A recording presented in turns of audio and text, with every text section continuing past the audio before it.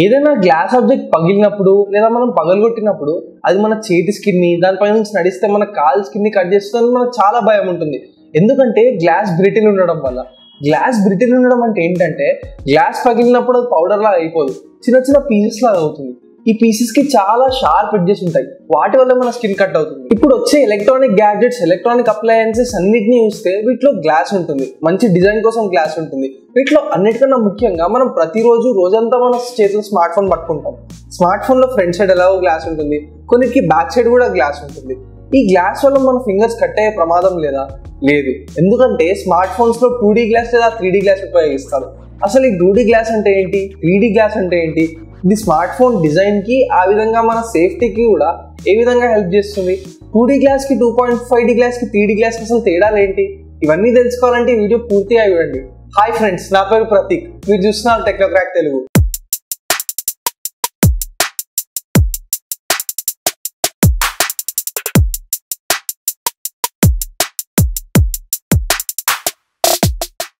ఒక గ్లాస్ కి కార్నర్స్ లో షార్ప్ ఎడ్జెస్ ఉండడం కారణంగానే అది మన స్కిన్ ని కట్ చేస్తుంది.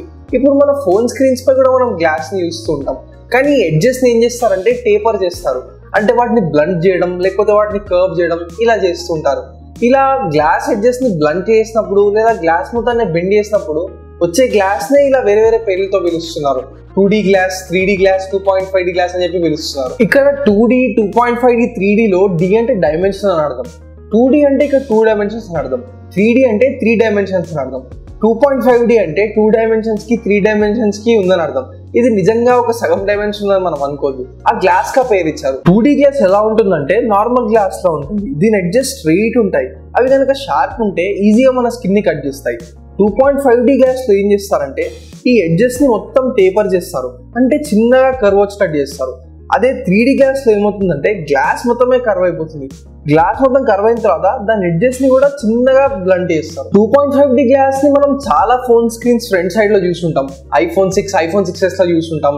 అలాగే ఫోన్ బ్యాక్ సైడ్ లో కూడా చాలా ఫోన్స్ లో ఉంటుంది, MI5 ఇలాంటి ఫోన్స్ లో ఉంటుంది. మీరు ఫ్రంట్ సైడ్ చూసినా కూడా S8, S9 అలాగే Note 9, Samsung Galaxy సిరీస్ లో ఉండే ఈ ఫోన్స్ అన్నిట్లో కూడా front side screen 3D glass ఉంటుంది, వాటి కార్నర్స్ లో చిన్నగా కర్వ్ ఉంటుంది. మన ఫోన్ స్క్రీన్స్ పై కానీ బ్యాక్ సైడ్ పై కానీ వాడే గ్లాస్ ని మీరు చూస్తే దాంట్లో మన స్కిన్ ని కట్ చేసేటంత షార్ప్ గ్లాస్ లేకపోయినా కూడా 2D గ్లాస్ కన్నా 2.5D గ్లాస్, 3D గ్లాస్ ఉండడం వల్ల డిజైన్ చాలా మంచిగా అనిపిస్తుంది. ఆ స్క్రీన్ బాడీతో పాటు గ్లాస్ బ్లెండ్ అయిపోయిన విధంగా కనిపిస్తుంది. దానివల్ల ఖచ్చితంగా 2D గ్లాస్ కన్నా 2.5D గ్లాస్, 3D గ్లాస్ వల్ల డిజైన్ బాగుంటుంది. అదే కాకుండా మనకి యూజర్ నావిగేషన్ కూడా చాలా బాగుంటుంది. ఉదాహరణకి ఇప్పుడు iPhone చూద్దాం, iPhone 6s లో first time 3D touch introduce చేశారు. ఇప్పుడు మీరు లెఫ్ట్ సైడ్ కార్నర్ నుంచి ఇలా 3D టచ్ చేసి దాన్ని స్వైప్ చేసినప్పుడు యాప్ స్విచ్చర్కి వెళ్తారు. ఇది నన్ను అడిగితే నా పర్సనల్ ఫేవరెట్. మీరు ఫాస్ట్ గా వేరే వేరే యాప్స్ కి స్విచ్ అయిపోవచ్చు. ఒకవేళ మీకు iPhone 6s లో కర్వ్ గ్లాస్ కనుక లేకపోతే ఈ స్వైప్ మీరు చేయడం అంత ఈజీగా ఉండేది కాదు, మీ కార్నర్ లో ఏదో గీసుకుపోతున్నట్టు చాలా చిరాగ్గా ఉండేది. ఇంకా కొంచెం షార్ప్ గ్లాస్ ఉంటే మీ ఫింగర్ కట్ కూడా అవ్వచ్చు. ఈ ఫోన్ లో 2.5D గ్లాస్ ఉంది, 3D గ్లాస్ ఉంది అని చెప్పి చిన్న స్మార్ట్ ఫోన్ మ్యానుఫ్యాక్చరర్స్ బాగా ఈ వర్డ్స్ ని వాడుకుంటున్నారు. ఎందుకంటే వాళ్ళ ఫోన్స్ లో ఎక్కువ ఫీచర్స్ ఉండవు కాబట్టి ఇది కూడా ఒక ఫీచర్ లాగా యాడ్ చేస్తున్నారు. పెద్ద ఫోన్స్ లో నిజంగానే మంచి కర్వ్ డిస్ప్లేస్ ఉన్నా కూడా వాళ్ళు ఇది 2.5D, 3D గ్లాస్ అని చెప్పి ప్రత్యేకంగా ఏం మార్కెట్ చేసుకోవట్లేదు. ముఖ్యంగా ఇది 2.5D, 3D గ్లాస్ అని చెప్పి స్క్రీన్ ప్రొటెక్టర్స్, స్క్రీన్ గార్డ్స్ అలాగే టెంపర్డ్ గ్లాస్ తయారు చేసే వాళ్ళు బాగా మార్కెట్ చేసుకుంటారు. అది వాళ్ళు చేసుకోవడం కూడా చాలా అవసరమే, ఎందుకంటే అప్పుడు మాత్రమే మనకు అర్థమవుతుంది పర్ఫెక్ట్ గా ఈ ఫోన్ కి ఇది ఫిట్ అవుతుంది అని చెప్పి. ఈ ఫోన్ లో మీరు చూడొచ్చు iPhone 6 కి కానీ 6s కి కానీ ఫ్రంట్ సైడ్ లో మీరు చూస్తే 2.5D గ్లాస్ ఉంటుంది, అంటే గ్లాస్ ఎడ్జెస్ చిన్నగా కర్వ్డ్ ఉంటాయి. సో మీరు దీనికి 2.5D స్క్రీన్ ప్రొటెక్టరే వాడాలి. ఒకవేళ మీరు ఫ్లాట్ ఎడ్జెస్ ఉండేదాన్ని వాడితే మీరు లెఫ్ట్ సైడ్ లో చూడొచ్చు అది ఎలా ఉందో. రైట్ సైడ్ లో అయితే చిన్నగా బెండ్ ఉంటుంది.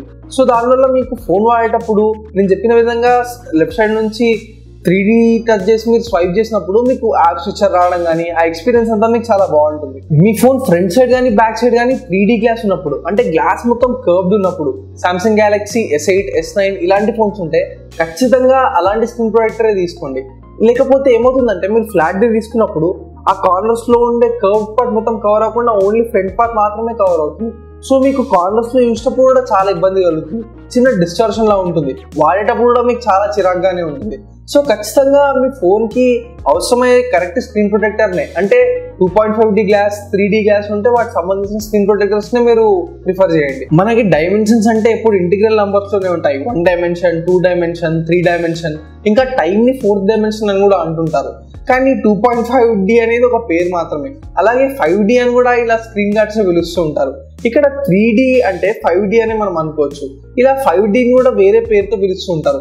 కానీ మీరు ఒకసారి ఖచ్చితంగా స్క్రీన్ గార్డ్స్ చూసేటప్పుడు మీరు ఒక బ్రాండెడ్ స్క్రీన్ గార్డ్ తీసుకుంటే దాని డబ్బాపై దాని ఇమేజ్ కూడా చూడండి. మీ ఫోన్ పై వేస్తే అది ఎలా కనిపిస్తుందని చూసి ఖచ్చితంగా కోరండి. ఒక ఫోన్ కి బాక్సీ డిజైన్ ఇస్తే ఇప్పుడు మనకు అస్సలు మంచిగా అనిపించదు.